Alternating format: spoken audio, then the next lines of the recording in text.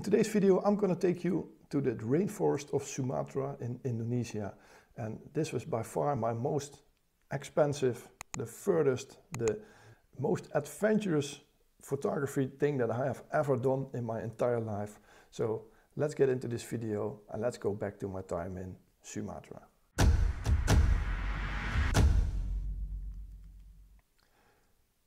So in May 2014, my wife and I got married and we planned our honeymoon in Indonesia. And of course, my wife wanted to visit some beautiful beaches. I wanted to have a bit of adventure, and we always like to travel through countries. And so we decided to plan a road trip through Indonesia. We started in Sumatra, then went to Java and ended on Bali. And in this video, I'm going to take you back to the first stop of this trip, and that was the jungle of Sumatra.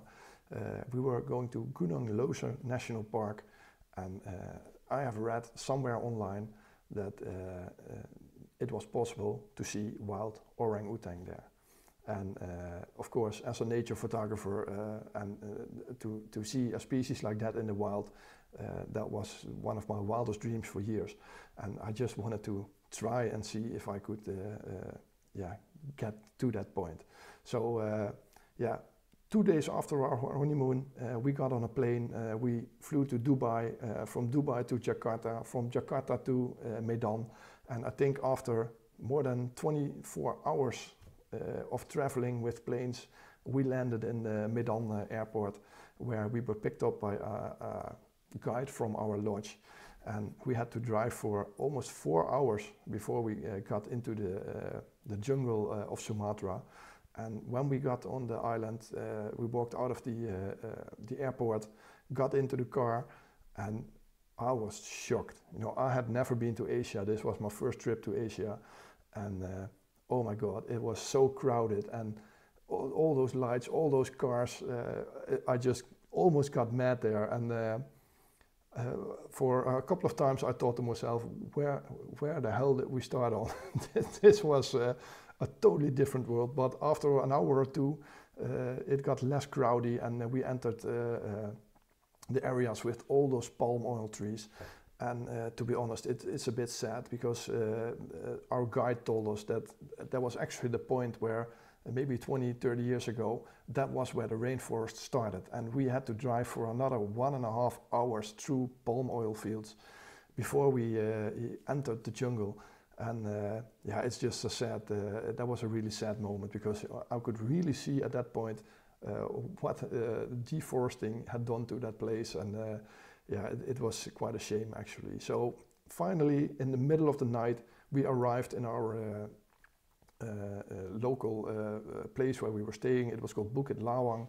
That was the place in Sumatra that our hotel was in. And we booked this lodge. It was called On the Rocks, and it is on the top of a hill in the middle of the rainforest. And so we had to cross a river on a little bridge and walk up the stairs all the way. So our guides just got all our baggage and pulled everything up to this hill for us. And by then I think we were up for about 30 hours before we got there. So this was by far the longest we have ever done to get to our destination. And it was totally worth it. That I have to say that. But by the time we got up to this hill, the owner of the lodge was waiting for us, and he gave us something to drink. And my wife was looking around a bit, like everywhere, and the owner asked us, "What's wrong? Is there something wrong?" So my wife asked him, "Are there any snakes or spiders here?" And I thought to myself, "Just say no, just say no." And this guy, he just said, "Of course, it's a jungle." I was like, oh my God, this is going totally wrong. But so my wife was a little bit freaked out at that point, because by then I had told her, oh no, it's all going to be okay, but it didn't. So we got to our apartment, and there was this beautiful view into a valley onto the river, and we walked into the house, a beautiful bed, and the bathroom looked very cool. They've put this liguana on the wall, and it looked amazing. So we walked in, and immediately underneath this liguana were a bit of rock formations, and from that walked this giant spider, came out of it and started walking across the bathroom. So we walked back to the owner, and he walked with us and made that spider get out of the apartment. And yeah, you will understand that the next night we slept in a different apartment because we didn't close our eyes at one point. It was we kept looking around, and everything we heard was, is there another spider here? So the next day we talked to the owner, and he said, I have another apartment if that's better for you. So we went to this house here, and the view was a little bit, we couldn't look as far, but the next morning our giant group of macaque monkeys was sitting on top of these yeah, beautiful trees in front of us. And there was even a young one there. So it was a really beautiful place, and it was so remote, and the only thing you can hear were sounds from the rainforest. So it was really beautiful there. So the next morning, so this was the second day that we were there. The first day we only did nothing. We sit on a chair and laid on the sun for the whole day. And after that, we booked a tour to see the orang-oetan. And it's just, they don't know where they are. Of course, they know a little bit about their routines. And we just started walking with him into the jungle. And this is actually the first image in the jungle. And you can see we have our trousers and pants in our socks. And they advise that so no animal can get into it, or it decreases the chance of any snakes or spiders or anything biting you.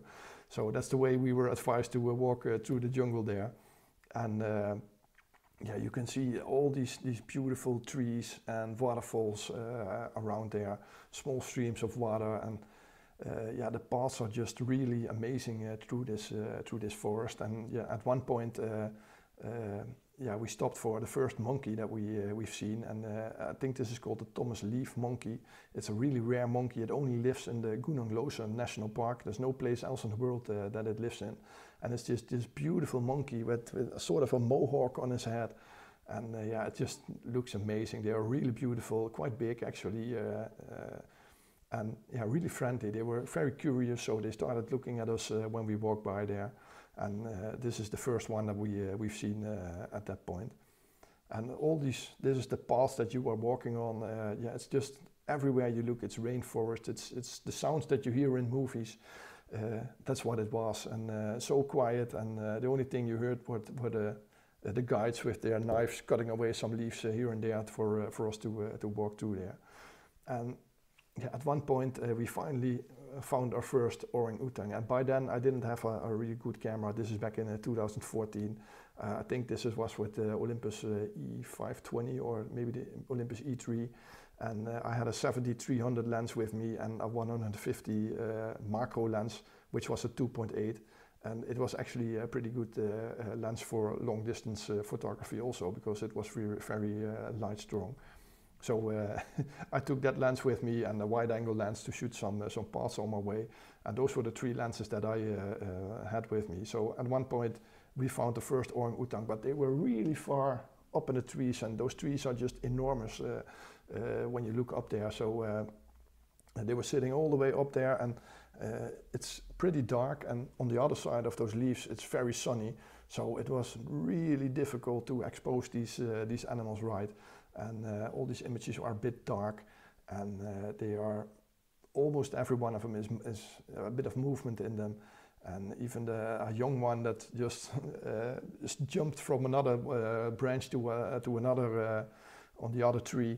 And yeah, it was really nice to look at it. And yeah, at least at that point I thought, oh, I've seen the orang-oetan and it's good, but it got better later on.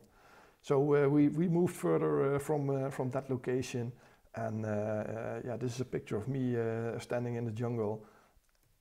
And yeah, this is our guide showing us the giant ants that were walking out here. This is one of the reasons why you had to put your pants in your socks. Yeah, these ants, they are just gigantic, and I actually don't know if they really bite, but he just got one from the ground. So this is another Thomas leaf monkey we got onto a group later on also. And yeah, this is just a beautiful picture. This monkey was sitting still, and I just love this image, the look in his eyes coming from behind this tree. And yeah, I'm really happy with how this image turned out. And a couple of meters further, we stumbled upon a mother with a young, and the young is completely white. And yeah, it was just so curious looking at us all the time.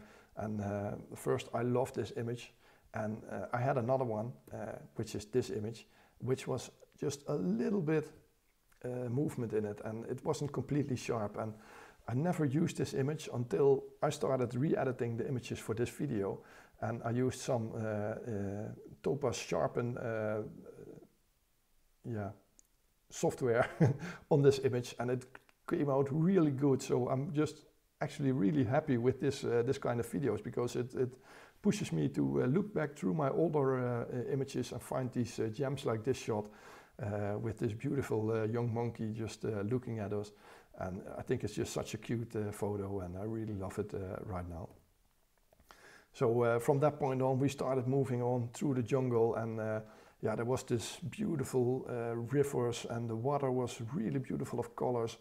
And yeah, this is me sitting next to this this stream, and by now you can see yeah, that everything was wet from the sweat. It was so hot there. I think it was maybe 30 to 35 degrees, but the moisture in the air, it was so high.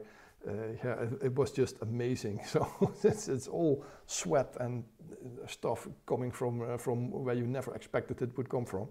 So yeah, this is another path. This was used quite regular. There are a couple of paths that were yeah, bigger paths through the jungle, and some paths they just had to cut for us to walk through. But yeah, it's just amazing. This is a gibbon monkey. Yeah, this was sitting on top of a tree, and we stood there for about 15 to 20 minutes, and it never moved. It kept in that tree sitting like that. I thought it was sleeping, but later on I saw that its eyes were open. So I don't know what it was doing, but it was just sitting there. But a beautiful monkey, and it's a shame we couldn't see it moving, because they can move really fast through the tree tops. So after the gibbon, yeah, we walked further through the rainforest, and at one point our guide spotted this orang-oetan, and we were amazed. And this was actually pretty close. It was a bit more on eye level, and he actually warned us about the backpacks and all that stuff, that we had to keep it on our bodies. And if the orang-oetan was approaching us, then move backwards. Don't put off your backpack, because if he got it, he would take it into the top of the trees, and he wouldn't come down anymore. So especially my backpack with the camera stuff in it, I was a bit scared at that point, but luckily they always kept a distance to us, and yeah, it was really nice to watch them. And we first saw this one, and later on another smaller monkey came down, so it was the young of this one, and they really interacted with each other, and they were eating fruits from the trees there. And it looked like they were starting to make a show for us. So yeah, I will show you a couple of images now from these orang-oetan, and yeah, it was just an amazing sight to see them in the wild, in the jungle, in Sumatra, Indonesia.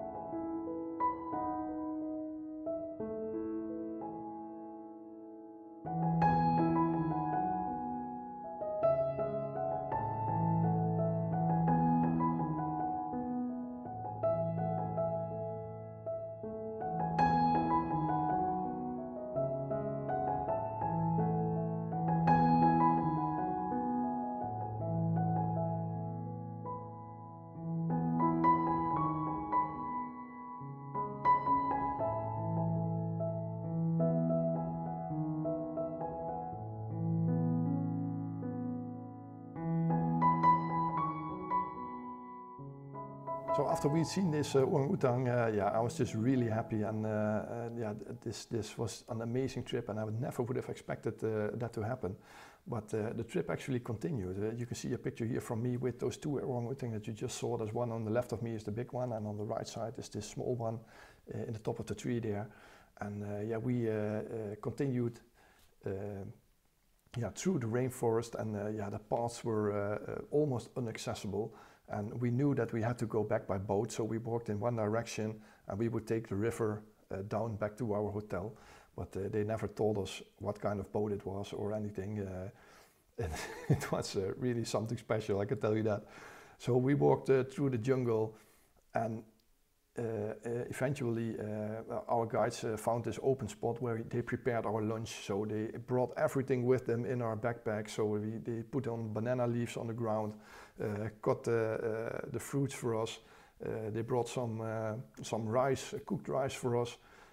So it was really nice. We were sitting there in the jungle with all these sounds, this silence, and just eating this fresh cut fruit.